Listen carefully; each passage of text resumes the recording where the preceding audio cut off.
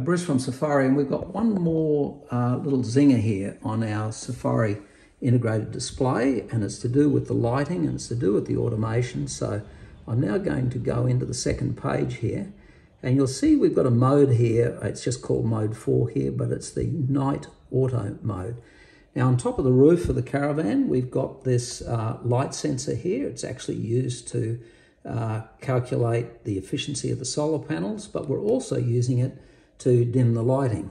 So right now, if I turn this mode on, the lights are all bright that you can see, and now we're going to have a light coming on here with this light bar, and as the light comes on, you'll see it dims down, so it's 71, 53, and naturally this will just go down 1% at a time until daylight occurs, and in daylight the lights will totally go off.